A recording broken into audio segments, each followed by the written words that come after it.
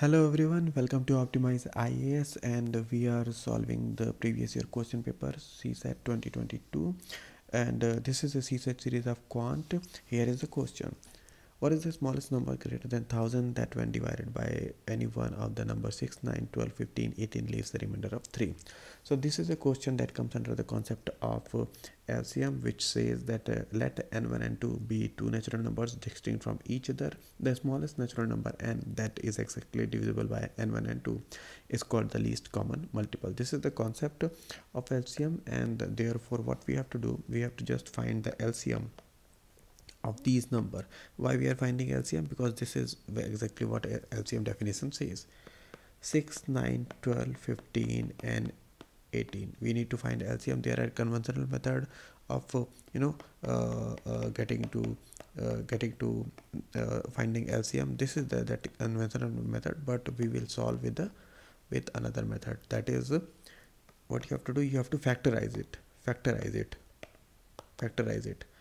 So this is 2 into 3, 3 into 3, 4 into 3, 5 into 3, and that 6 into 3, and then you have to factorize it. See, 2 into 3, 6, then for 9 we need another 3, then for 12 we need to have 4, but 2 is already there, so 2 we have to take only. Then for 15 we need 5, and then 3 is already there, and 6 is already there. 6 is here, 2 3s are 6, and then 3 is already there. So this is the LCM we have got. 10, 18, so 180 we have got LCM. Now we need to find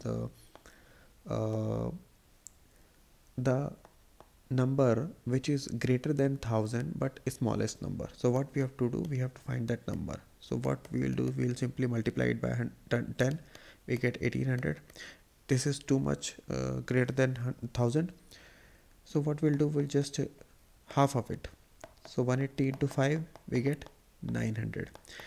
This is slightly less than 1000, so we need to just move one up, and then we get the number 1080. We need a remainder of 3, and for that we need to add 3, and that is how we get our answer 1083. This is one way of doing this question. The another way of doing this question is by using the help of divisibility rule.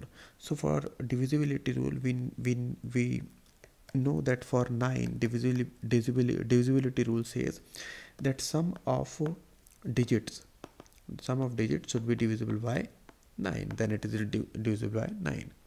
So what we have to do, we also know the concept, like whenever a number that is dividend is divided by divisor, something is here and then you get remainder, and here is called quotient.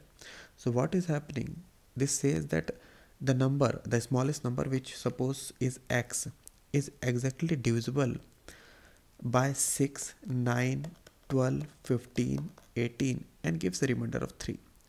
That means if the remainder 3 was already there, then this x would have been exactly divided by the number given, fully divided by. So if x plus 3 was there, then it would have been fully divided by 6, 9, 15, 18, right?